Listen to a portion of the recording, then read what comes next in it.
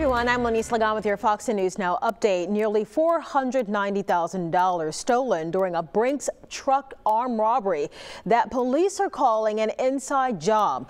The driver, Jonah Bassard, his girlfriend, Sierra Overton, and Bassard's brother, Isaiah Campbell, accused of conspiring together to steal that cash. Brand new court documents revealing Bassard unlocked the truck before his brother and girlfriend arrived. They left the security door inside the truck open and placed the money just inside the doorway. During the robbery, Bassard fired a round from his Brinks issue pistol, but didn't appear to be aiming at anything or anyone in particular.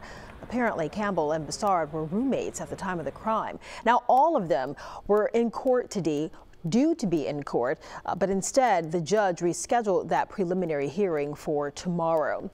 New at 4, a case of an ex-Pritchard police officer accused of murder now on its way to a grand jury. You guys want to say anything? No comment. That is former officer Jonathan Murphy, that is, leaving the courtroom accused of killing his neighbor Larry Taylor. The two lived at Avalon Plaza Apartments, one above the other, where Murphy was also the courtesy officer. Mobile police called out on December 21st after a number of people called 911. They told investigators the two got into an argument. It got physical, with Murphy headbutting Taylor at one point, which explains the bandage in his mugshot. A court record showed the two had an ongoing feud over loud music, among other things. According to testimony, minutes before Taylor was shot and killed in his doorway, Murphy also called 911, requesting Mobile police respond, claiming Taylor was harassing him. The judge in the case sending it to a grand jury. According to yesterday's testimony, there was an autopsy and toxicology test performed on Taylor, but those results are not yet completed. Incidentally, back in 2017, while on duty with Pritchard police, Murphy shot and killed a man during a traffic stop. No charges were filed in that case. Daphne police on the lookout for two women they say definitely has a lot of baggage. They're accused of stealing luggage, a card in fact, from a local hotel. That all happened on New Year's Eve. You're looking at a picture of the card similar as what you saw in the surveillance pictures of the women and a truck investigators say the women used to haul off the cart. Take a look at the women now on your screen. If you recognize them, call Daphne police 251-620-0150. Concerned with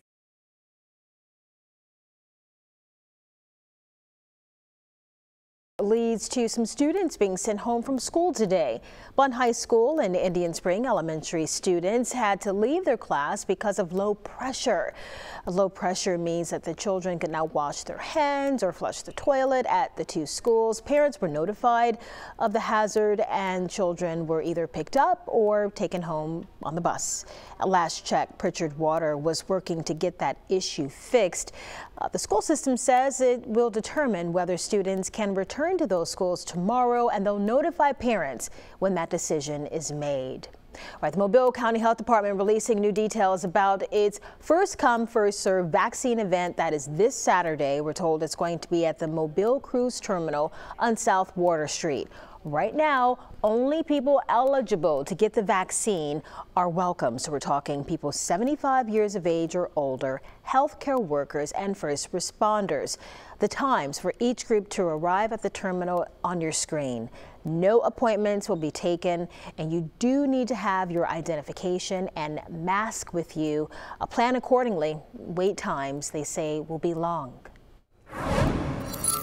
All right, here's what we're tracking across the Gulf Coast this afternoon. Starting to see better weather, best weather we've seen in about 5 or 6 days, with the sun out fully over most of the area as of this afternoon. And we have temperatures that are soaring into the middle and upper 50s. It's been a while since we've been able to celebrate temperatures in the mid to upper 50s. But looking at our evening temperatures, we will see a drop again this evening. So if you are headed out for anything this evening, especially late this evening, it could be in the 30s by 8 o'clock in the inland areas. Futurecast modeling looks quiet. No sign of any rain or trouble in the short-term forecast. We may get a few clouds in here on Thursday night along with a couple of isolated showers. Here's your 7-day forecast, and a little rain Thursday night if we get it. Shouldn't amount to much, and then back to sunshine on Friday, sunshine Saturday and Sunday here, and it looks good all the way through MLK Monday. Then next week, Tuesday, Wednesday starts to get a little unsettled. So we've got some great weather for about the next 4 or 5 days. The nights stay chilly, but the days are looking fantastic. Thanks for joining us here on Fox 10.